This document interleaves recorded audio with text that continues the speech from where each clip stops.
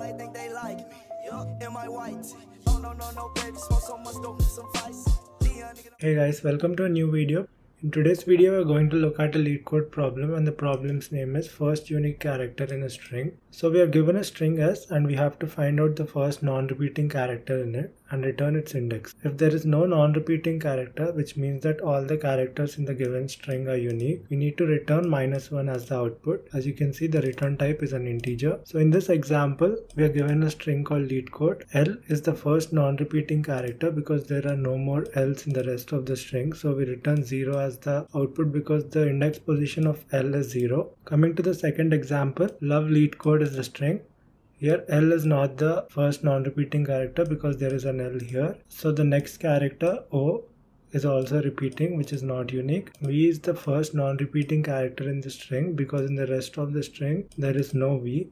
So we return the index of V, which is 2. So 2 is the output. In this case, as you can see, all the characters present in the string are not unique. So we return -1 as the output. So for us to solve this problem, we are going to create a hash map, and in the keys place, we are going to place the characters present in the string, and in the values place, we are going to store the frequency of each character. Then we are going to iterate through the values of the map, and we're going to check where the first 1 occurs. So whichever character has 1 as its value and it appears first in the map, its index position, that is the iterator we are going to use to loop through the string, will be returned as the output.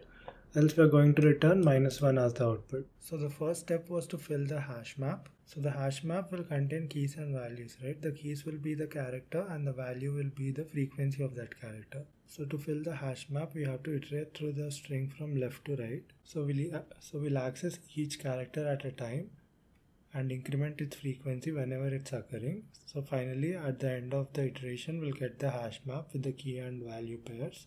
So as you can see, there are many occurrences of characters which are having frequency equal to 1.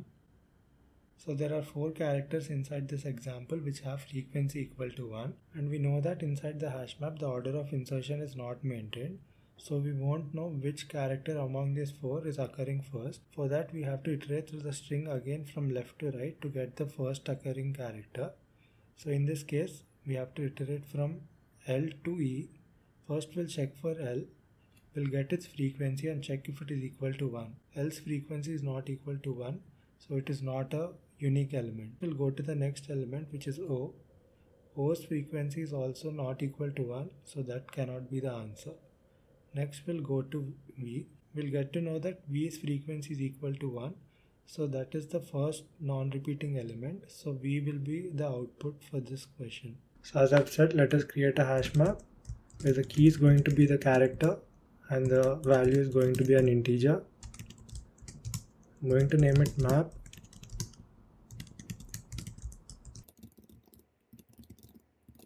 Now let's iterate through the input string using a for loop. We'll iterate till the end of the string as using the length method. Now let us store the character in each iteration in a character variable ch. So char ch s.char add of I. So now we are going to insert the elements into the hash map. As you know that hash map does not contain duplicate values. So we can use this fact and insert the frequency of those characters in the values place.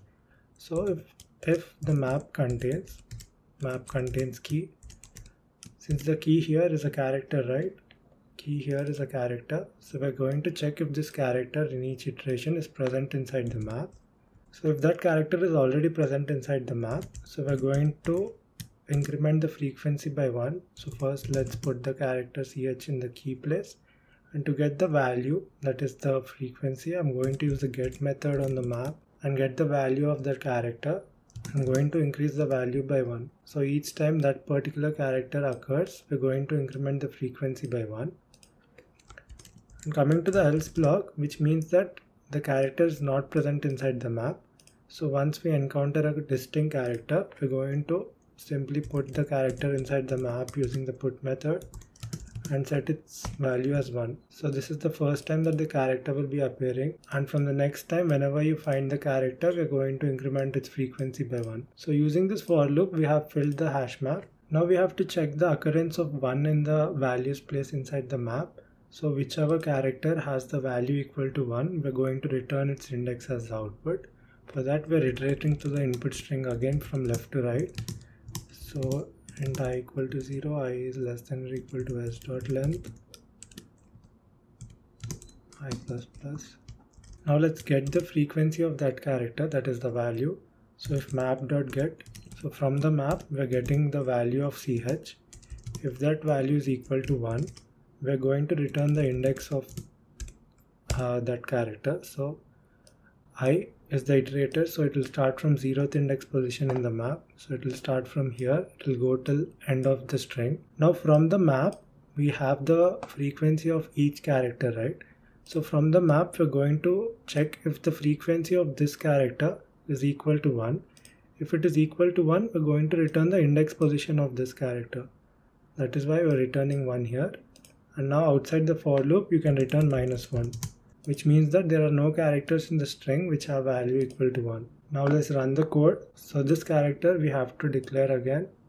So we'll copy this and place it inside the for loop. So run the code again. There you have it. 0 is the expected output, and that is the output which our code is giving. Let's submit the code. There you have it, our solution has been accepted. That's it guys, that's the end of the program. Thank you for watching and I'll see you in the next one. Oh, I think they like me. Yo, in my white tee. Oh, no, baby. Smoke so much, don't need some vice.